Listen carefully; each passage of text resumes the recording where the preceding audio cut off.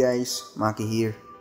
In this video tutorial, I'm going to teach you or show you how to create multi-color effects using Lightroom Mobile. So first is you need to download the premium version of Lightroom CC Mobile. So just click the description below to download the premium version. And this is only for Android users.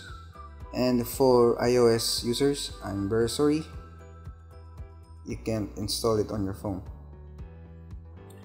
So after mong ma-download yung APK file, install mo lang yun, and then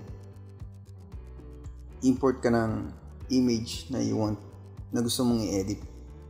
And then ako nag-import na ako, sobrang madami na. And then pili ka ng image na gusto mong i-edit, and then go to this tool, to circle one, and then click add. Makikita mo mayroong brush tool, radial tool, and graduated tool. So for multi-color effects, we will use this radial effect or radial tool.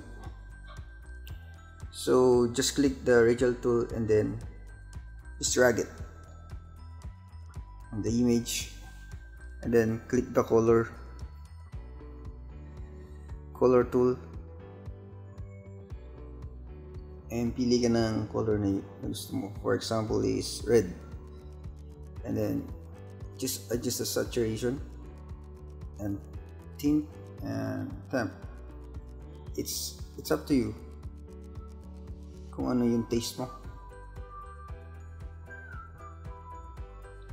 You can change the color here.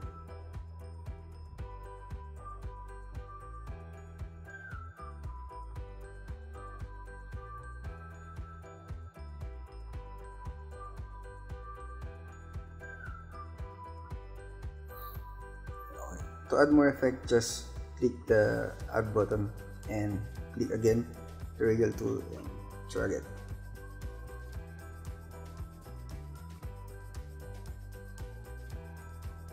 Then click color tool and then pili ka ulit, for example blue, and just balance again,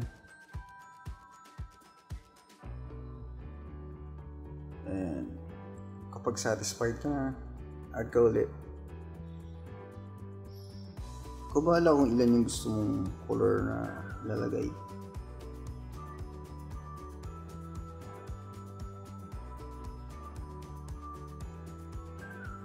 You can add 5 colors.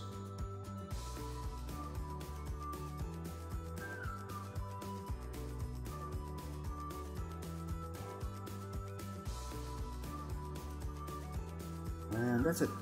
I think it's good enough. So just click the OK button, and that's it. Nag-edit na ako ng ibang photos. Okay, here's the example. This one. This is the previous color, and after that is yan na siya. And then ito meron pa. Ito yun yung dati, tapos nalagyan ng multicolor, yun na. Ito pa last. Yan. Ganun lang simple guys. I tried to create ng TNG, pero hindi siya mag-work if kakopy mo lang yung settings. You need to do it manually talaga. So yun. So you can save it na. Just save the device. Bye bye. Thank you for watching. Peace out.